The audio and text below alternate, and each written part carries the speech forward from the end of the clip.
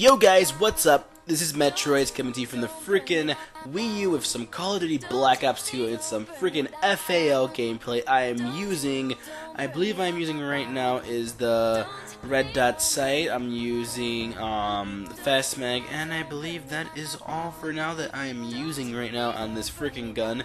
I am waiting to get the freaking foregrip because that is really helpful with the FAL. At least in my opinion, I love using every gun with foregrip, but that's just me.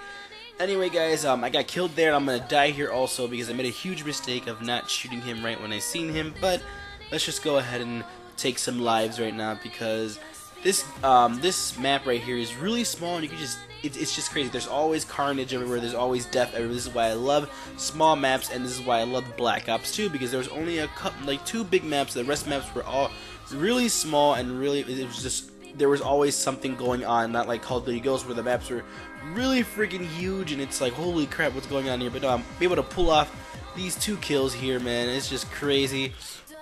I love me some Call of Duty Black Ops 2. Like I said, this is the game that brought me the gateway to freaking getting addicted to Call of Duty right now. I mean, I did play Modern Warfare, but I really did not get addicted to that. I believe I wasn't even in high school. I think I was in middle school when I started playing that game. But yeah, they didn't really get addicted to it, but I was really addicted to freaking Halo. And then once Black Ops 2 came out, I picked it up for the Wii U and I started to play it way more, and I got really addicted to this game. I did have an account before. I was in BITW, which BITW is best in the world. It was a big clan on freaking Wii U. My account name was Trainer.Darkfire. Some people know me as Optics also with 2 X's. But yeah, no, I played a lot of freaking Black Ops 2 with BITW, which was a really hated clan, but we played really good.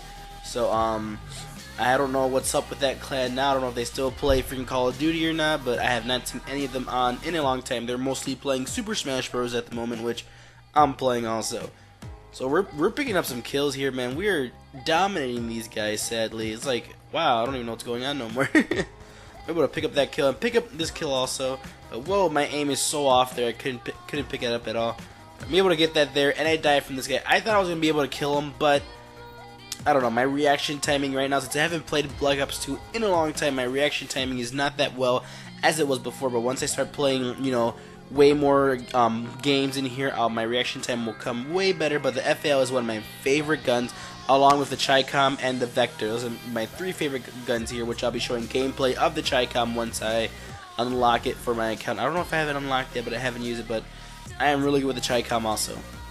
So we're just going ahead. We're waiting to find out where they're going to spawn. I'm going back and forth, going ahead and using my freaking streaks.